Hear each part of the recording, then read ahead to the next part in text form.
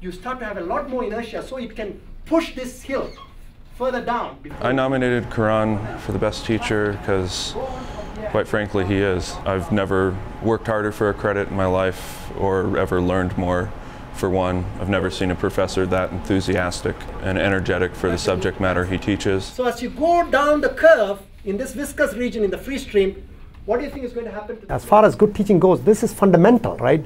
This is the platform you have. You know, you're trying to teach somebody not to just pass your exam. They're going to be engineers. You know, I teach civil engineering, and these guys are going to go and design stuff that I've not dreamt about. And if they understand the concepts well now, and they're passionate about it, then they're going to make a difference. So you don't have enough kinetic energy.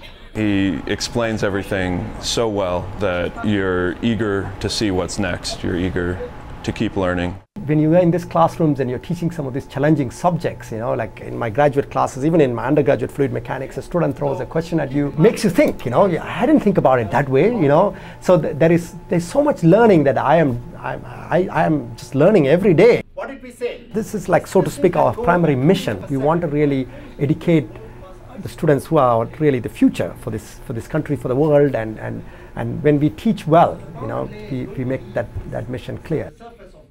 I don't know that I've ever been required to do more or held to such a high standard in any class, but he teaches the material so far in excess of that standard he holds you to that there's no question you're going to make it to that standard. It's a privilege to stand in front of these students and really motivate them and encourage them and bring out the best in them. You know, when you see these guys evolve into great engineers and scientists, there's a lot of satisfaction, and we fulfill our purpose.